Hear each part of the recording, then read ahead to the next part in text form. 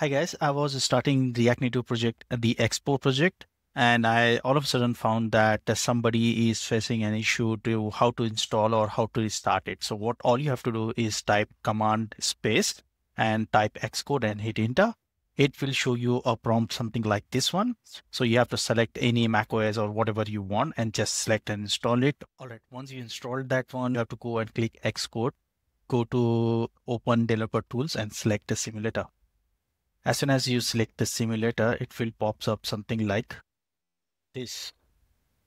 Okay. And this is how you can open the simulator and start coding on it. All right, let me go and hit this command to create a new Expo project.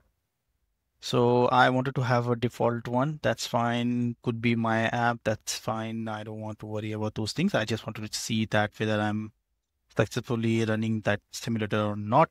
All right, this is what it is. So now we got this one. I just go inside my app and then just quickly run whatever I want to run, like npm run iOS, hit it.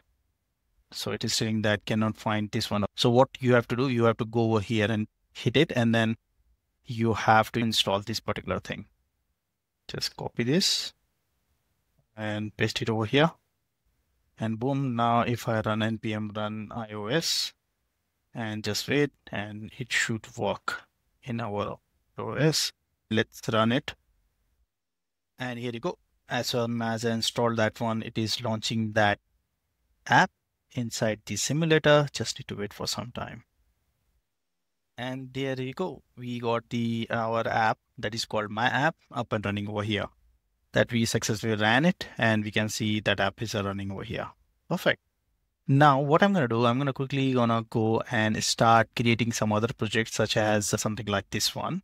So I got in a Shoppy e-commerce app. So I'll be building these clothes shops for women clothing or something like that using CASA AI. So I'll be plugging that one with something like this architecture. We'll be having mobile app with Expo and Supabase.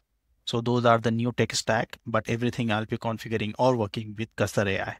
So those three combination in 2025, you have to use those tools to build application much faster and make yourself more productive. Okay. So I'll be showing you that how to use Cursor AI with the combination of Expo and Supabase with best practices of all the senior software engineers or solid principle design patterns and each and everything. So if you haven't subscribed, please do subscribe. Let's just get it started to the next video, which will be creating the new e-commerce app. Thanks for watching.